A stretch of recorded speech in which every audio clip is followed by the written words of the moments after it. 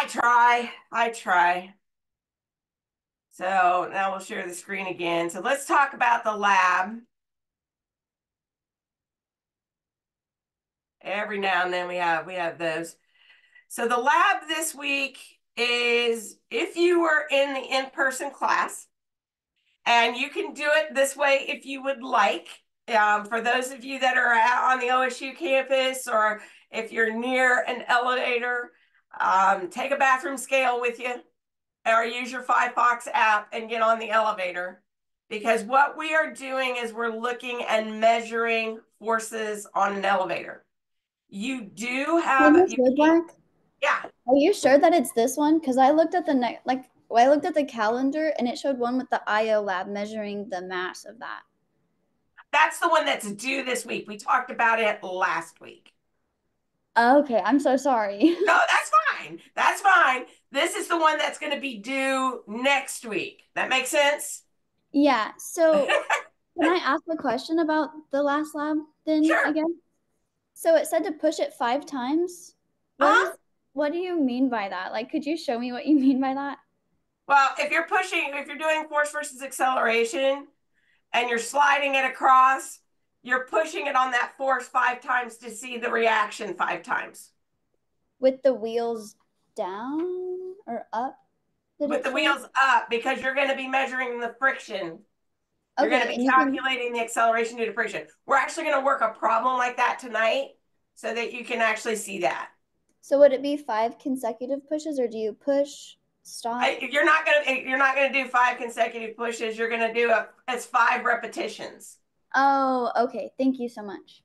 Yeah, it's 5 repetitions. Yeah, and that one is due. Yeah, that one is actually due at the end of this week. The elevator lab is due on the 10th. Make sense? Yes, thank you. All right. The other thing is if you want to, you can become the elevator and use your IO lab as the elevator. You are going to raise up and down, and your IO lab is like being in the elevator. So I'm not too concerned which way you want to do your elevator lab. You can do it with the IR and you simulate the IO lab and you simulate being the elevator, or you can actually go be in the elevator, whichever way you want. I have provided you 5 data sets here on the lab.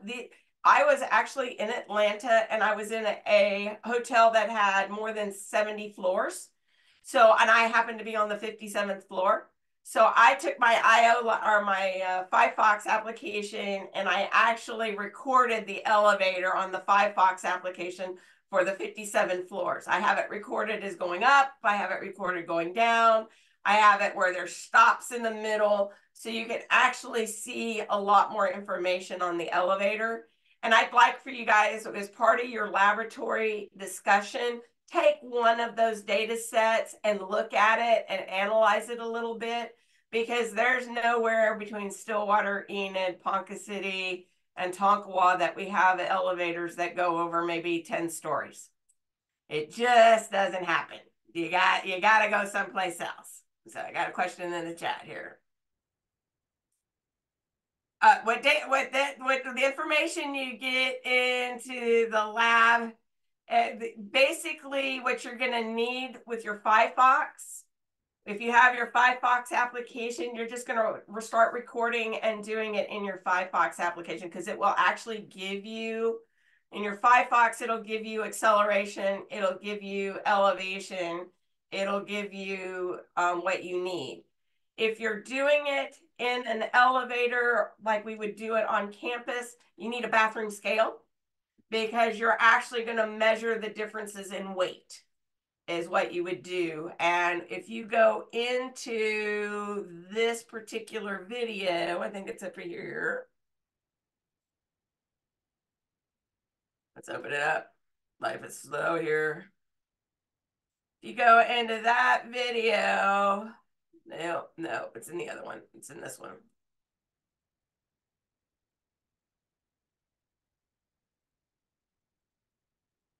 This one goes into all of the calculations associated with the elevator. But basically, if you think about forces, If I'm standing on the floor of the elevator and the elevator starts to move upward, and I have a scale that's between me and the elevator, the weight on the scale is going to read higher.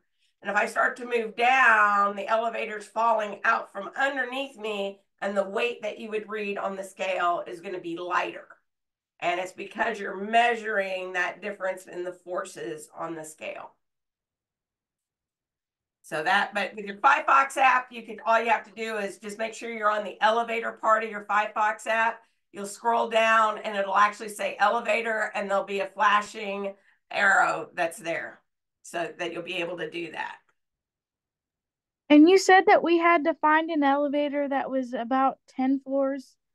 No, or you Oh, could do it in an elevator that's got 4 floors. I'm just saying that if between Stillwater and Ponca and everywhere, then elevator is there's and if you can't find an elevator, do the IO one and you're the elevator. You do it backwards if you're the elevator, because you're going to mimic being the car in the elevator. So there's a couple of ways to do this one. It's just whatever you have access to, because if you can use the IO lab to do it, or you can actually get in an elevator.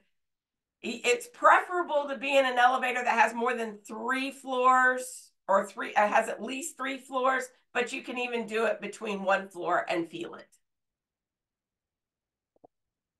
okay, thank you. You're welcome.